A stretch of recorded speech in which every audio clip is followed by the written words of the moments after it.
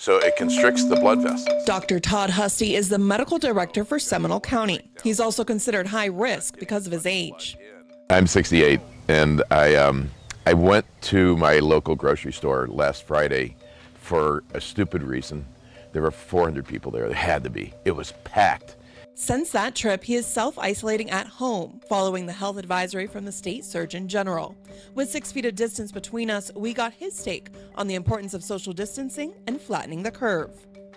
What we know about easily transmitted diseases is that the curve can just take off. I mean, that's what we're talking about, a curve. It's just how many cases do we have? Instead of kind of slowly climbing up, it just skyrockets all of a sudden.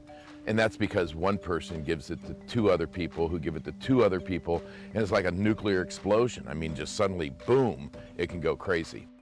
The big question is, how exactly can we flatten the curve?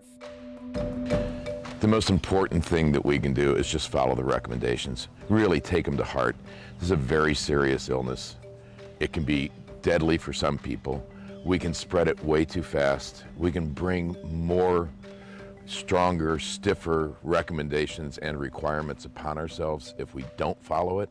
That's not the reason to do it, though. The reason to do it is because it's the right thing. The right thing is to not spread this disease.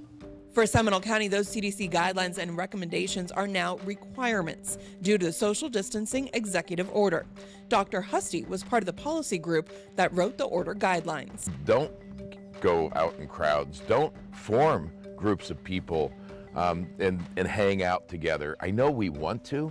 I know this is difficult, but we know the recommendations work.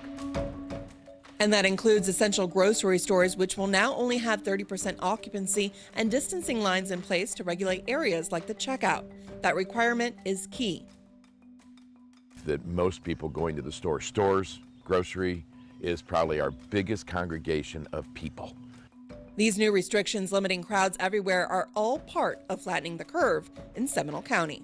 We're not going to totally get rid of it, so therefore we know we're going to have some cases. We have some cases, but we don't have astronomical growth right now. That means I think everybody's doing the right thing.